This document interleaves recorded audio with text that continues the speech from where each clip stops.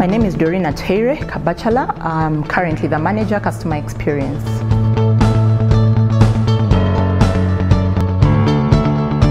I've worked with dfcu for over 15 years, coming to 17 actually, yeah.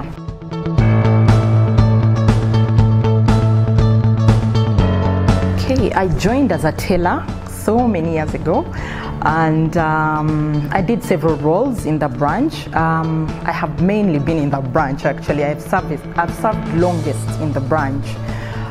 So I go through the different ranks in the branch. I did banking officer too. I did branch operations, and eventually I became branch manager, which I did for quite some time until recently when I moved into the customer experience manager role.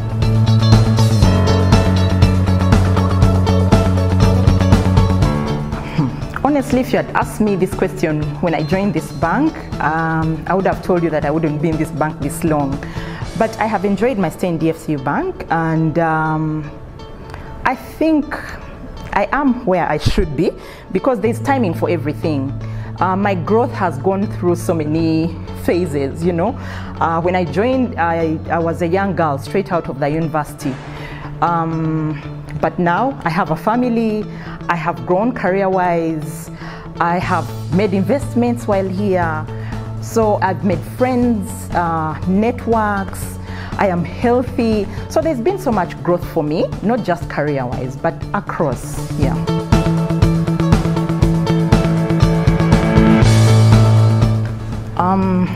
The first lesson is that success does not happen overnight.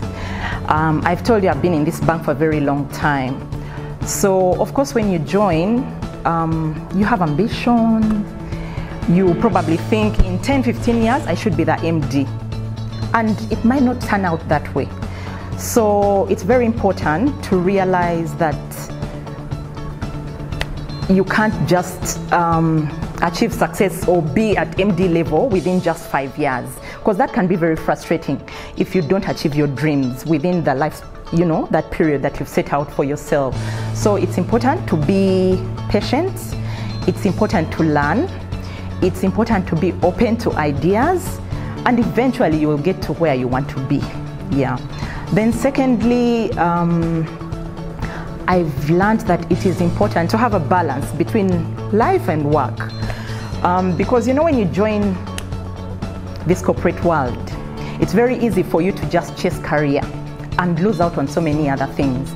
If you look at the life of a banker, most of the bankers spend over 12 hours seated in one position.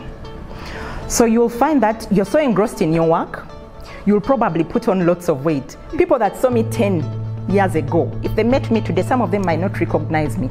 So it's very important to strike a balance, health-wise, but even in your personal life. It's important to give your employer the best, but also think about yourself as an individual. As you're working for your employer, are you thinking about yourself? Are you investing in yourself? Are you going back to school? Are you making any investments outside life? Have you given up on your interests? Because you know, there are things that you love to do, but because you put in so much time at the workplace, you end up losing that passion for those things that you used to do, that you used to enjoy. For instance, I enjoy dancing, but if you ask me now, you know, there are people that love sports. Do they still make time for sports? So it's very key that you strike a balance between work and life. Then finally, another lesson, it's important to invest in yourself because the world is so competitive. Along the way, I kind of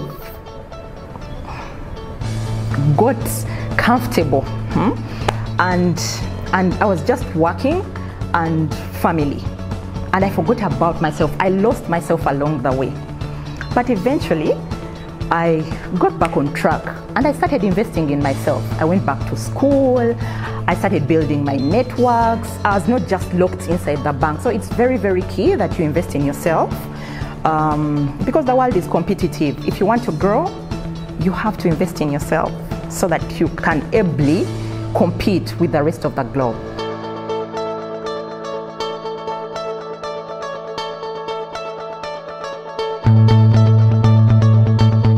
actually think that today the girl child or women have been given a platform.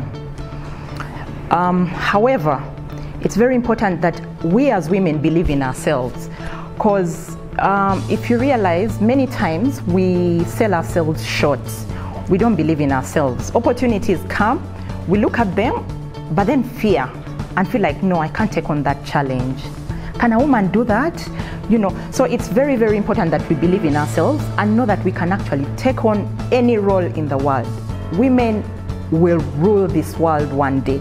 And I am happy that currently we are headed towards that. So if every woman can believe in that, then they can be able to take on any challenge. Because the platforms, we've been given an opportunity actually. We now need to grab it. But also as women, we need to encourage one another. If there's an opportunity and you know that you know a lady that can do the role, recommend her. We also need to mentor the girls, and because some of us now have experience, but there are even so many other women that are more experienced than me. So we need mentors to tell us how they've done it, share their experience, share their failures, the challenges they got along the way, so that we are able to handle the challenges ahead of us. Then secondly, I think it is important to identify and prevent unconscious biases. You see, for a woman, there's so many things that can work against you in this world, in the workplace, but even just out there. The way you dress, the way you carry yourself, even simple things or normal things or natural things like having a child. You won't believe it, but people will judge you. If you have a child and then say 2 years down the road you have another in the same organization, it will be perceived differently by different people. You understand? So it's important that as women, we look out for those small biases that no one will ever talk about, but that can actually affect you career-wise and just life.